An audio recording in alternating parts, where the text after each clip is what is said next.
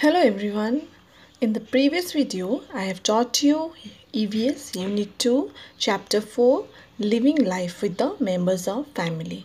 And today we are going to do the exercises.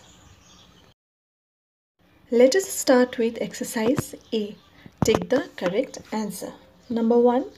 Who earns for the family? 3 options are given. Option A, children. Option B, parents. Option C, neighbors. And the correct answer is option B, parents. Number 2, recreation makes us feel option A, happy. Option B, sad. Option C, scared.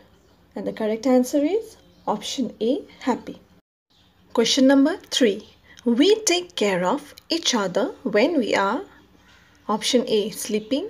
Option B, sick. Option C, happy. And the correct answer is option B, sick. Now let us move to our next exercise, that is exercise B. Answer the following questions.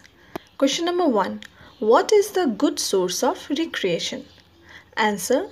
Going on picnics is a very good source of recreation. Question number 2.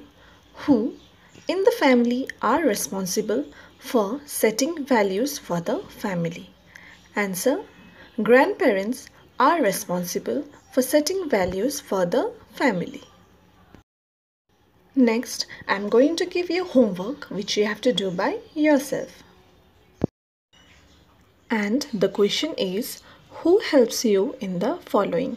That means you have to write the names of the family members, those who help you in doing this following activities.